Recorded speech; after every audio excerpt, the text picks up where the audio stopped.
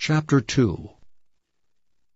Now we beseech you, brethren, by the coming of our Lord Jesus Christ, and by our gathering together unto him, that ye be not soon shaken in mind, or be troubled, neither by spirit, nor by word, nor by letter as from us, as that the day of Christ is at hand.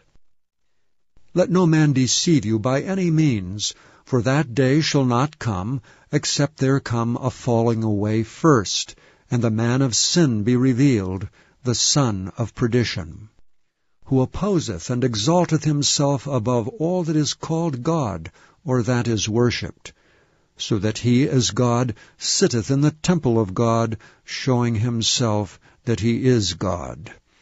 Remember ye not that when I was yet with you I told you these things?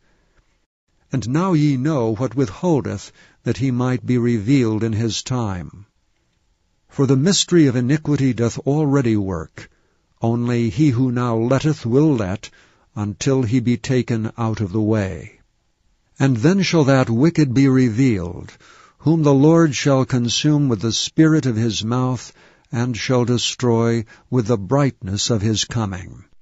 Even him whose coming is after the working of Satan with all power and signs and lying wonders, and with all deceivableness of unrighteousness in them that perish, because they received not the love of the truth, that they might be saved. And for this cause God shall send them strong delusion, that they should believe a lie, that they all might be damned who believed not in the truth, but had pleasure in unrighteousness.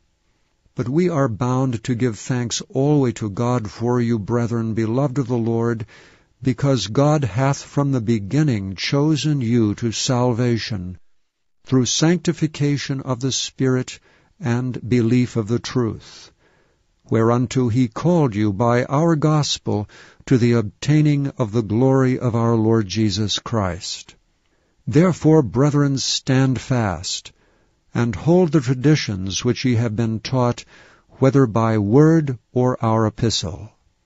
Now our Lord Jesus Christ himself, and God, even our Father, which hath loved us and hath given us everlasting consolation and good hope through grace, comfort your hearts, and establish you in every good word and work.